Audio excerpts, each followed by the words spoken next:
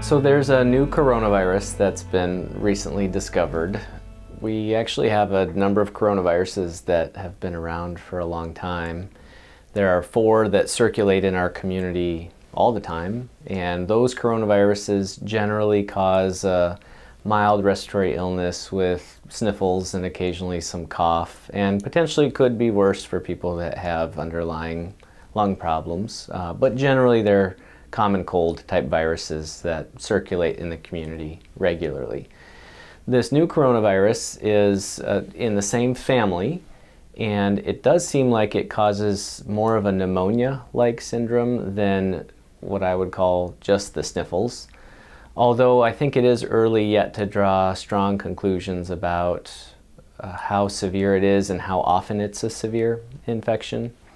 We've had a couple of other coronaviruses over time that seemed like they were worse than our usual cough and cold coronaviruses. One of them was called SARS from the early 2000s, and there was another one called MERS coronavirus about 5 or 6 years ago. Both of those burnt out after a year or so of circulating. So this new coronavirus, we think, originated from some human and animal interactions. The virus is one that has a complex genetic structure that can rearrange, and so if it rearranges in the right way with an animal, it's possible to sort of create a new virus. And then if that virus starts to spread person to person, then the virus starts to spread in the population. And so I think in Wuhan, China, where this virus was originally found, that's what happened. There's people with animals in the marketplace, and then it started to spread from there. We're still learning, I think, the extent of the coronavirus infection in Wuhan and in China in general. But as we've seen on the news and in scientific reports, there's many thousands of people that have been infected. And there's probably many thousands more that had mild symptoms that never sought care. And I think it's a little bit hard to say exactly how severe of a virus this will end up being as we go forward. There have been several hundreds of cases outside of China at this point from people that had been in China and had traveled. And so far there have been only very few fatalities outside of China. So I think we're still learning a lot about this virus, but it seems like it's a respiratory virus similar to prior coronaviruses, although maybe more of a pneumonia type virus than a cough and cold.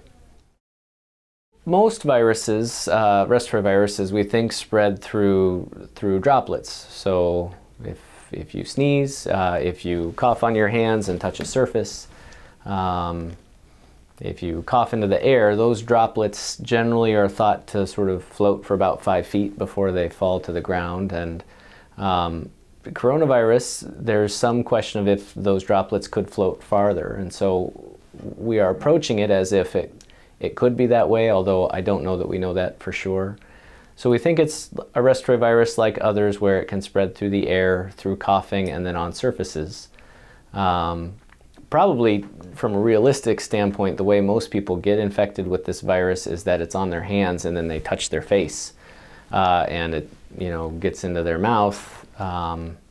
So I think the general recommendation in terms of how to prevent this virus is, first, if you're sick, you should wear a mask, cover your cough, and stay home if you're feeling sick. And that's true of all viruses, respiratory viruses. But for this virus, we think it's probably mostly spread through airborne mechanisms, coughing, sneezing, and then maybe on surfaces after that. I think the main symptoms that have been reported so far are general viral illness symptoms like we'd see with influenza or other parainfluenza or coronaviruses, which are fever, a general sense of feeling flu-like, just tired, run down, body aches, and then cough. And when people have that combination of symptoms, that's what has raised, that's sort of the symptoms that CDC tells us to be watching for in people that have recently returned from that area. Like influenza, in some people it seems like those symptoms can then progress and the person can become shortness of breath and develop what looks like pneumonia. And in some people it seems like that pneumonia can then progress to a full-on difficulty breathing that requires advanced support. And the people that have died from this virus, we think, have primarily been related to respiratory complications from the virus. Looking at the general reports, people can have some vague symptoms also, but the primary symptoms are really fever and respiratory. So right now we have viral swabs for people's noses. So if somebody comes in from Iowa who has a fever and a cough, and if their doctor is worried and feels like a diagnosis needs to be made beyond just a cold virus, which doesn't always even need to be tested, we already have a swab that looks for about 20 different types of infections, and on that swab is actually the 4 coronaviruses that circulate in our community already. Unfortunately, that swab does not find this new coronavirus. So the only way to find the new novel coronavirus is by specific testing through the CDC. So to do that testing, we actually have to get CDC's permission to do the test.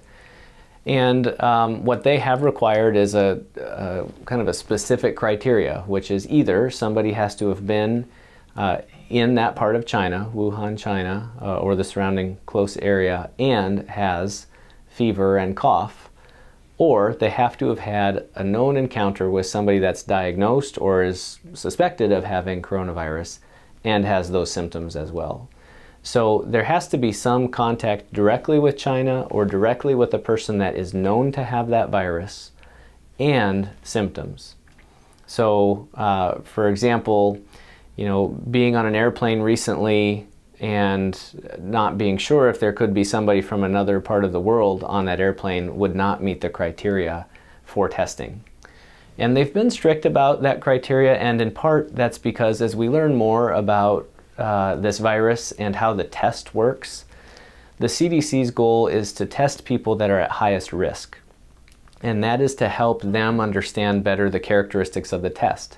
Because sometimes tests can be falsely positive and sometimes tests can be falsely negative. And so if they don't take care with who they're testing, then those results can start to be more difficult to interpret.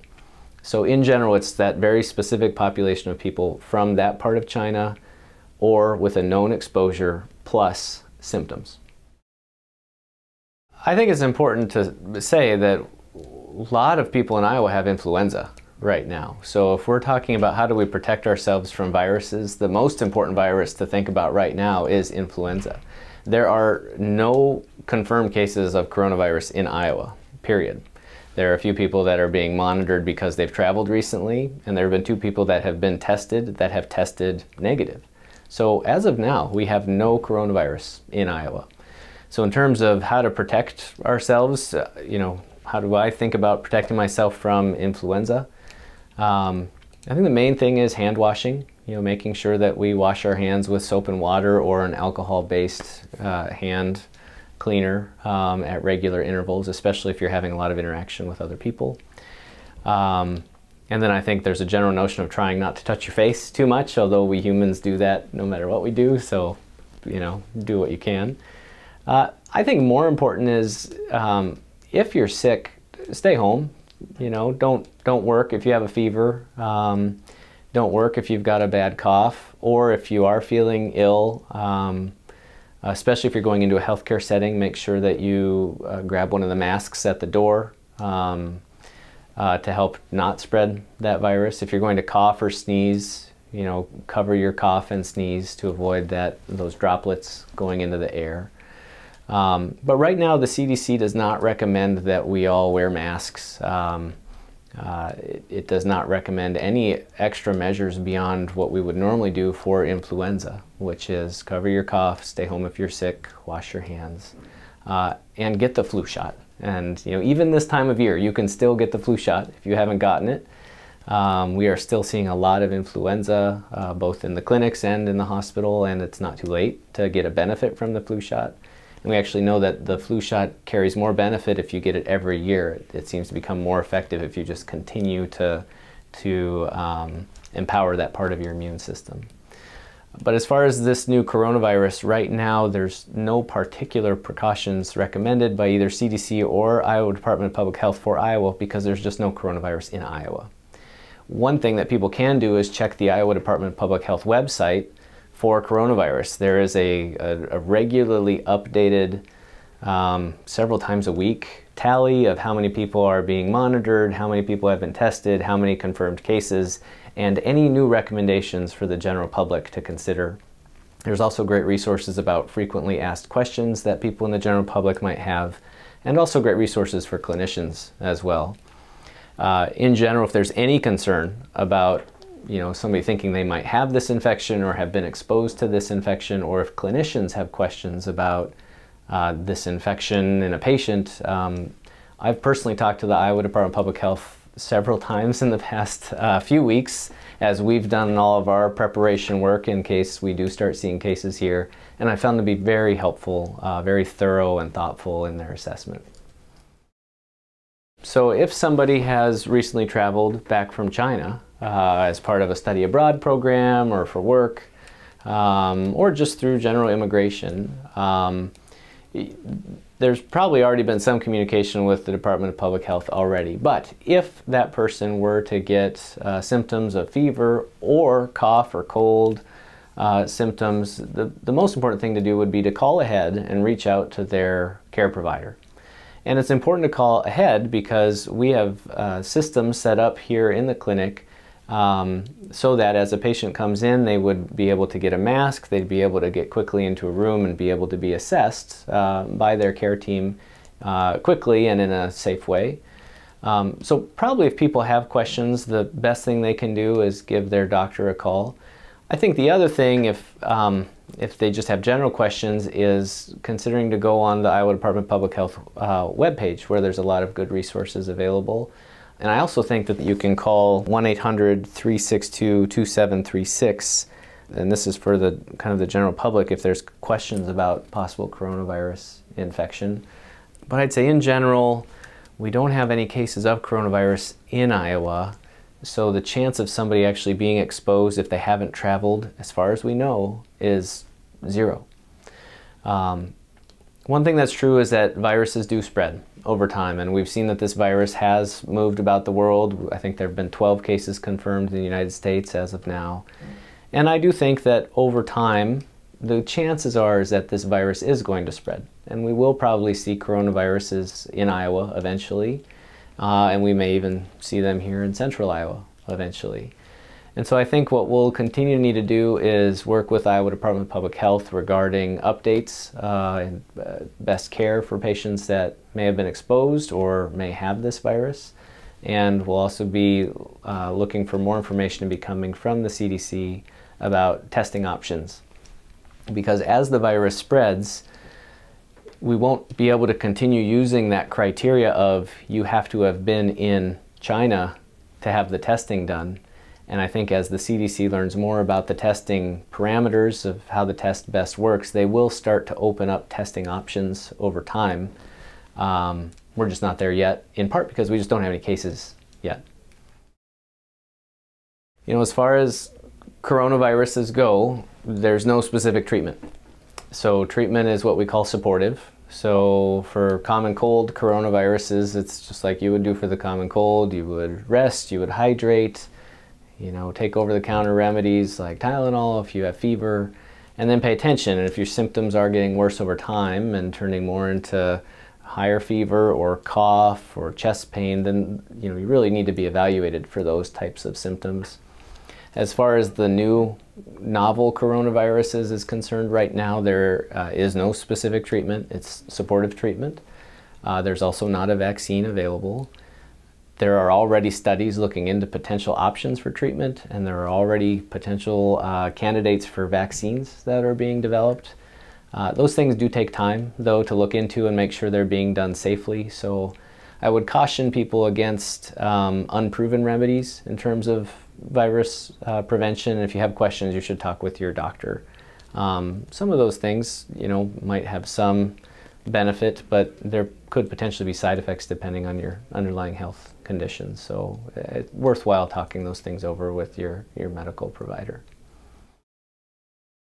You know, one thing that's probably worthwhile for people that are planning travel for business or otherwise to, especially that part of the world, there are cases through multiple countries through East Asia at this point, and so working with the local travel clinic to find out if there are any new recommendations with regard to specific countries would be worth doing. The CDC is regularly updating travel screenings and travel warnings for people that plan to travel for business or vacation or to see family. So that's something that's worth it for people, I think, to look into as they're planning their travel, to see if there's any new alerts or anything coming out about other countries, you know, not in China, Cambodia or Philippines or Japan or those places. And just working with local travel clinic in preparation for that is probably a good idea. One thing that's important is, anytime we're thinking about an outbreak, is to balance pragmatism and preparedness with calm. You know, we have a great healthcare system here in our community. We have doctors that are trained for these situations, and we have people that are trained specifically for outbreak situations. And so we work with departments of public health and the national CDC to be ready. And as this new infection and outbreak continues to develop, as we learn more, you know, we'll be sharing more information as well with people. And certainly if we do start to have cases here, there's a great healthcare team available for people. So I would just really reassure people that, you know, I think they can take confidence that there's a good team available to them. I think the other thing is that in terms of the other side of that equation, that calm side of the equation, there's a lot of people that travel a lot of places in the world, and I think the key is to not overreact as we're getting information about an outbreak like this. It's easy to see numbers on the news and become really concerned about that, and certainly all those ill people, our hearts and prayers go out to them. While at the same time, I think we can respect and not need to isolate our friends and community members that you know, have ties to that part of the world. You know, they may be worried about their family, and they may not have spent any time there at all, and I think, you know, there's no reason that we need to treat any of our community members any differently than we otherwise would. We don't have any coronavirus here now, and I just think if it comes, it comes, and people will be okay. We'll take care of it if it comes, and for now, influenza's here, and get your flu shot, and if you feel sick, stay home from work, because it's probably not coronavirus, it's probably influenza.